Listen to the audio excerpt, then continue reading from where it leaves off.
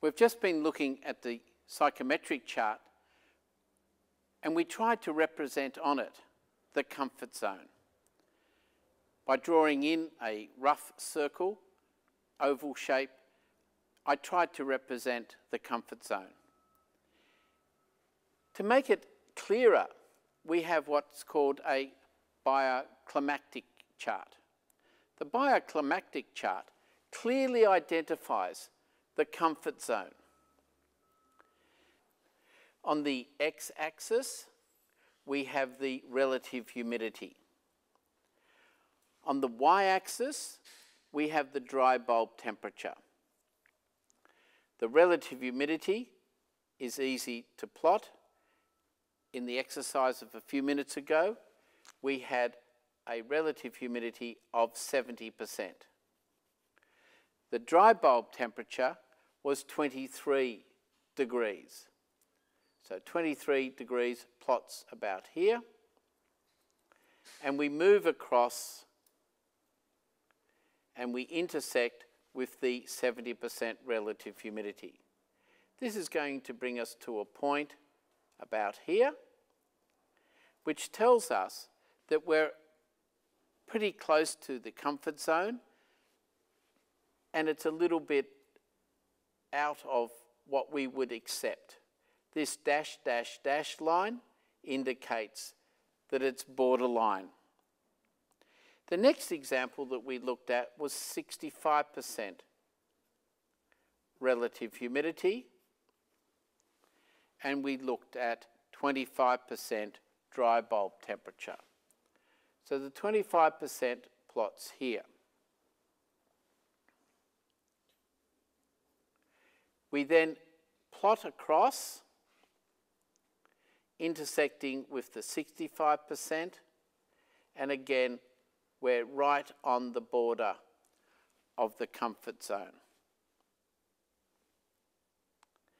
The next example we looked at was 40% relative humidity.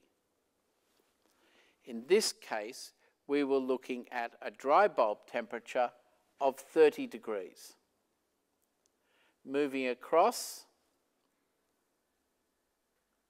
moving up, we plot again right on the border of the comfort zone. Last example we looked at was 25% relative humidity. But in this case, we had a dry bulb temperature of 35 degrees. Again, plotting across and up, we can see that we are out of the comfort zone. But this is the beauty of the bioclimatic chart. It tells us how we can achieve a comfortable condition. By introducing air movement, we can pull the temperature down to a comfortable temperature, the comfort zone. And so in the case here of 25 degrees relative humidity and 35 degrees dry bulb temperature, by introducing air movement at 1 metre per second, we can pull the temperature down to something that would simulate a comfortable zone. The trouble is here, we are again in this dash, dash, dash line, which is borderline for human comfort. The beauty of the bioclimatic chart is we can see how we can use air movement to pull the temperature down. If we have 0.1 metres per second, we can pull it down into the comfort zone. The other beauty of the bioclimatic chart is it tells us when we have temperatures down to 10 degrees Celsius through to 20 degrees Celsius, how many watts per square metre need to be introduced.